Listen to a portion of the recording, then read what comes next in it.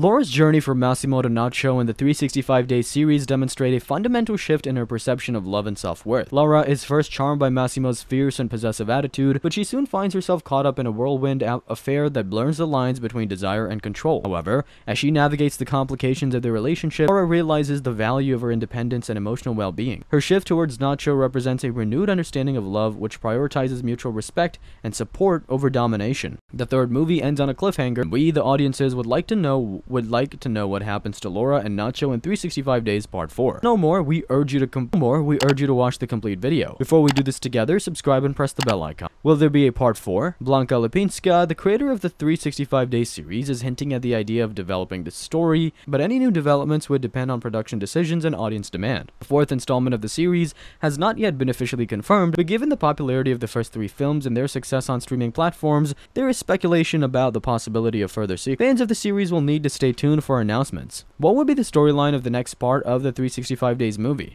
The fourth episode of Days' storyline might dive more into Laura's intricacies of love, identity, and personal growth as she navigates her changing relationship. The film may start up after the events of this day, portraying Laura's struggle to combine her newfound feeling of independence with her emotional links to both Massimo and Nacho. The story might include a more serious conflict such as external threats from competing forces or unsolved concerns from Massimo's past that emerge, jeopardizing Laura's hard-won serenity. Laura would be forced to address her feelings for both men, considering what love means to her and how her past experiences have affected her expectations. Furthermore, the plot might expand Nacho's character by exposing his origins and objectives. Finally, this installment could focus on Laura's journey of self-discovery, culminating in a climactic resolution that solidifies her understanding of whether it's with Massimo, Nacho, or fully accepting herself. When there's more information announced, we will update you here. Stay updated about your favorite series, movies, or shows, subscribe and press the bell. Also like and share our videos with your friends and family.